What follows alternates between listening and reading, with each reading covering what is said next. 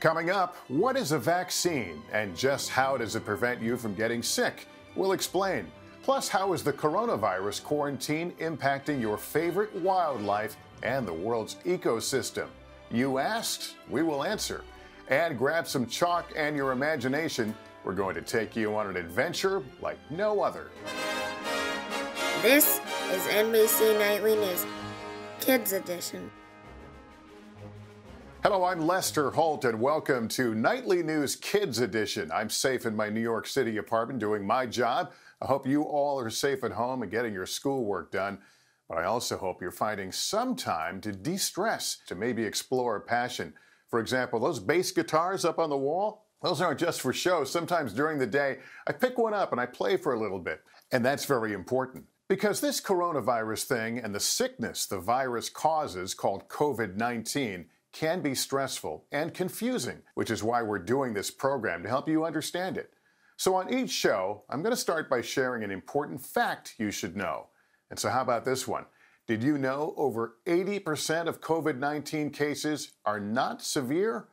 Now, we know there are some scary things about this sickness, but it's really important to understand the big picture. Meanwhile, there's been a lot of talk this week about making a vaccine so you never have to get sick from coronavirus. But what does that mean, and how does a vaccine work? We asked our Kristen Dahlgren to give us a closer look. So what exactly is a vaccine? We asked some of you. A vaccine is a shot that you get at the doctor so you don't get sick. It's a shot to make you feel better. I don't really like shots, but it's a vaccine that gives you a shot that helps you. That helps your body get better. It is medicine that makes your immune system stronger to face viruses and bacteria. When a vaccine gets into your body, it stimulates antibodies that help your body fight against these illnesses. I think it does prevent you getting that sickness. Exactly. A vaccine is something that can help your body fight off an illness. They can do that by actually giving you a tiny bit of whatever germ you're looking to fight. And once it goes into the body, your body has these cells. They're called helper cells. And they want to help you, basically. And so the helper cells look at that little germ that's in there and they say, basically, you know what? You're what we have to protect the body against. Think of it like building an army against that germ. The helper cells recognize it, and then they have other cells that are in the body that help fight up against the germ so that you don't get as sick. So your body kind of practices fighting that germ. Yes. Okay. Just like you would if you were going to go out and do soccer practice or football practice or baseball practice. The more you practice, the better off you are, so that when you actually play the game, you do really well. So in essence, if you get that germ, your body is so ready for it, it will fight it and you will win. The germs in the vaccine are changed so they don't get you sick. It's one of the reasons it takes a while to create a vaccine and make sure it's safe. It could take a year or more before we have a vaccine for coronavirus. But when we do, Dr. Patel says it's important to get it, not just for your sake. We don't want to get grandma or grandpa really sick, and we don't want to have them end up in the hospital. So by you getting it, you're really protecting people around you. Yes, totally. Let me grab the soap. In the meantime, keep washing your hands and listening if doctors tell us to stay away from each other. 3, 4. I know it can be really hard to wait, but there are a lot of people that are working on this right now, right? There are so many people working on this. All the researchers and the doctors are trying the best that they can to help us come up with a solution. A solution that could someday include an important vaccine.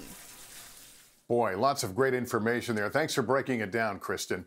So we asked your parents to submit your questions, and boy, have we received a bunch already. Thanks so much, and please keep sending them in. All right, so let's bring in Dr. John Torres now. Doctor, our first question today is from New York City, where a ton of people, as you know, have gotten sick. Hi, my name is Naya. I'm 10 years old and I'm from the Bronx, New York.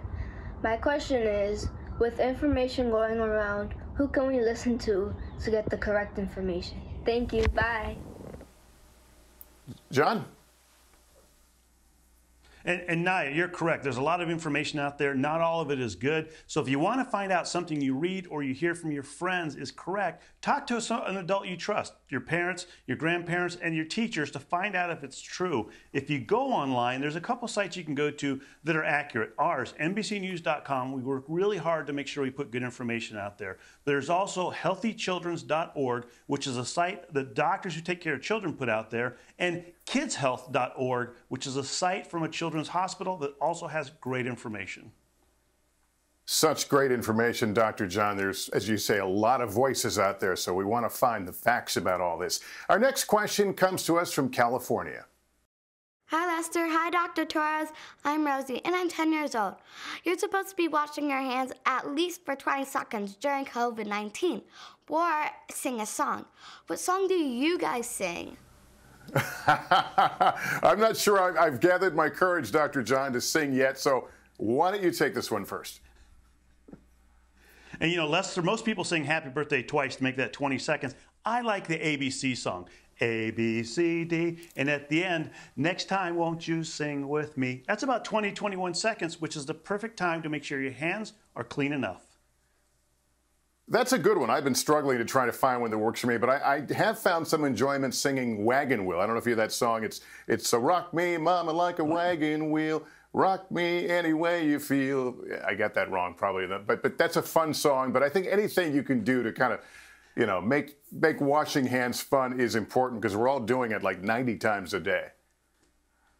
Exactly, and you sing much better than I do. All right, Dr. John, thank you very much. Well, Earth Day is celebrating its 50th anniversary this year, and we received a few questions about the environment. Here's one from Michigan.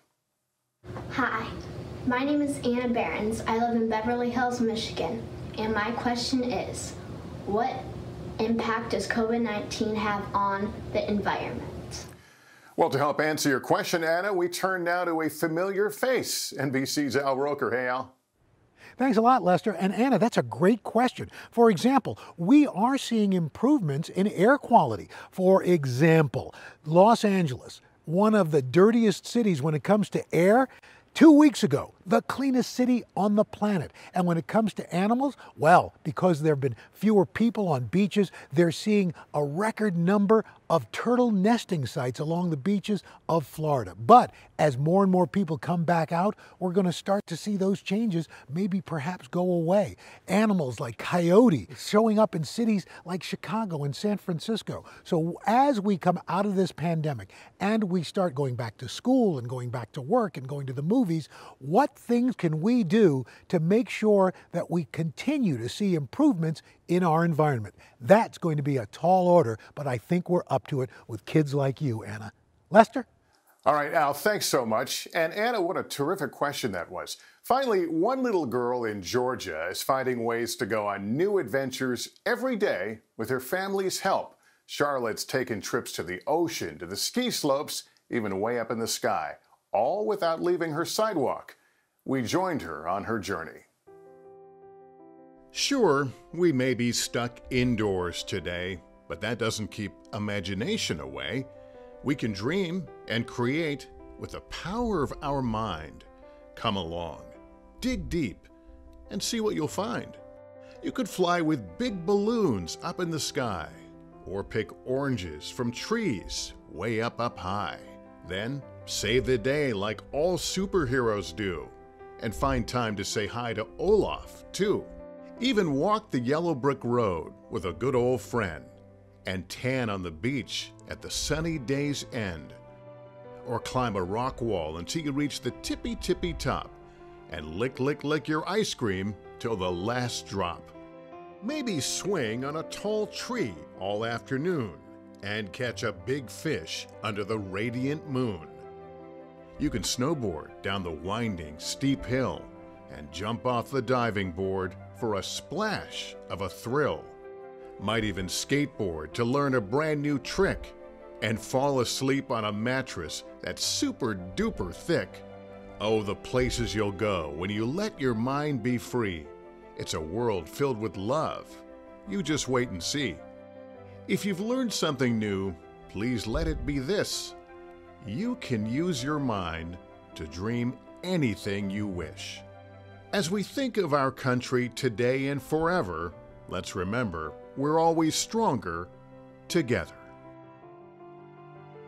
That looks like one awesome adventure, doesn't it? Hey, a big shout out to Charlotte's mom, Abby, who drew all that great chalk art, and her family. Before we go, masks have become a part of our daily lives. I hope you're wearing your mask when you go outside. I do. This is the one I often wear, but sometimes I'll even don a bandana, and I've got lots of other colors. There are a lot of cool masks out there. We want to see what you and your families are wearing. So parents, snap a photo and email it to us at nightlynewskids@nbcuni.com. That does it for us. We hope you found this informative. We hope that we answered some of your questions as well and made you smile. We'll see you again next time. In the meantime, please take care of yourself and each other.